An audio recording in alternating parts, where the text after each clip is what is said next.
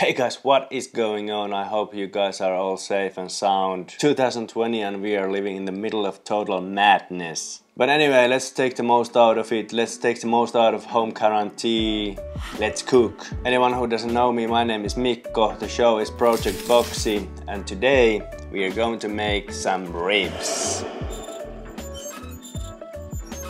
And yeah, it's only one rack of ribs because I'm going to be eating this alone. But if you're gonna make it for a bigger group, of course you will need more ribs and racks than this. Now the ingredients of this recipe are dead simple. We only need a variety of spices, obviously the ribs, as well as barbecue sauce. Of course you can make your own barbecue sauce, but I'm gonna use store-bought today. And I can highly recommend using disposable gloves when dealing with pork and hot spices.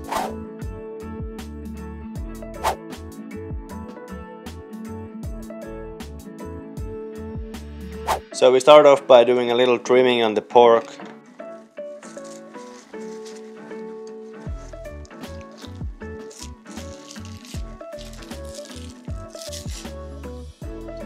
And you see how easy it removes today.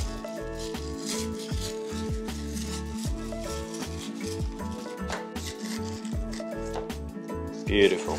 Not too much to trim anyway.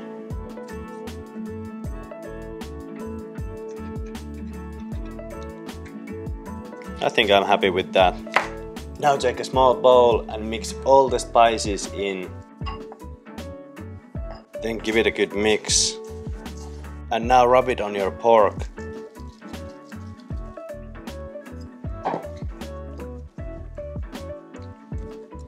And make sure everything is well coated. And check this out. Now it's time to prepare it for the bath. So I will first cut it in half.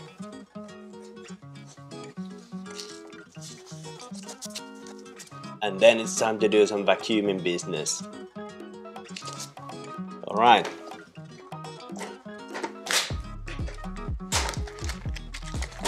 Then we drop the meats in a separate vacuum bags. We seal it. Then the next one.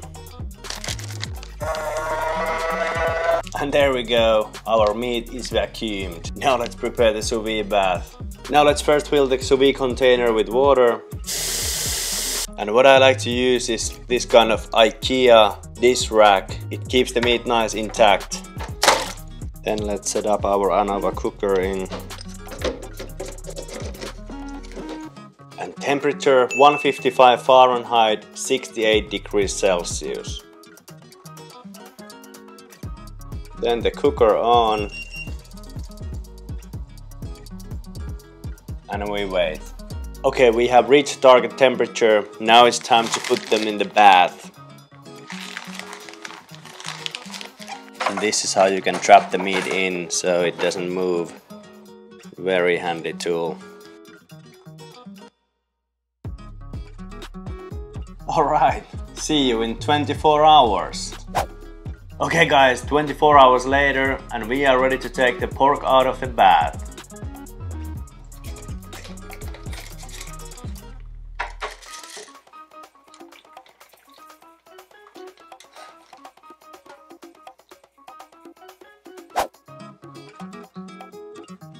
And there we go, two beautiful small bags full of goodness.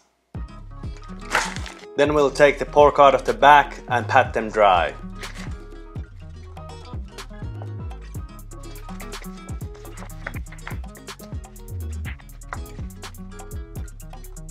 Like so. And now it's time to finish the cook, and this is the time to get creative. You can definitely finish them on a grill if you have one, and if you don't, just broil them in your home oven. But what I'm about to do today is use my smoke gun with apple wood smoke. So first take a bowl, place your ribs in, cover the bowl with a cling film, and now leave a little hole here so you can hook this hose in.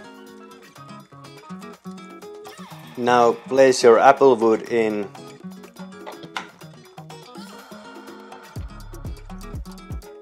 Turn on the smoker ignite.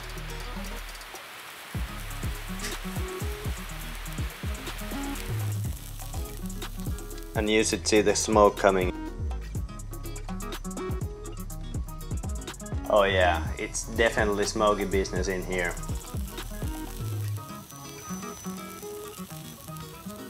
Then take off the hose, close the cover, and let it rest for about 10 to 15 minutes, and we are ready to give it the final touch. Alright, and 15 minutes later, it's time to sear this bad boy. Oh yeah. Oh, the smoky flavor is there. Now let's put the pork on a wire rack and we give it some love.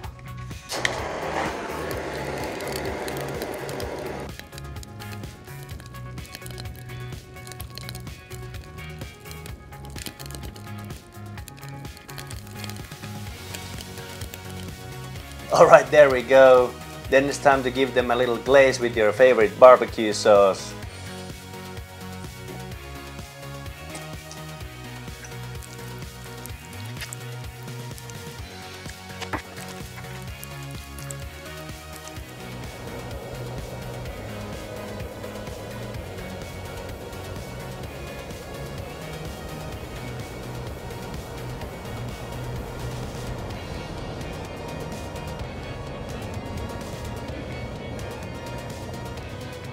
Don't know about you guys, but I think this looks pretty awesome ribs, especially homemade.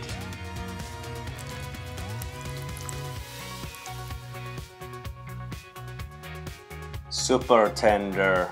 Let's have a bite.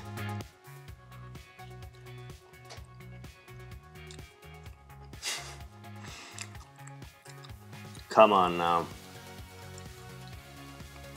Wow. Okay guys, these are hands down the best ribs I've ever made, period. And you can actually taste the smoke gun flavor. The smoking gun works pretty well if you don't have proper smoker at home. Anyway guys, this is it for today. Please hit that subscribe button if you like the video. That would be highly appreciated. Take care of yourself and keep cooking. See you next time.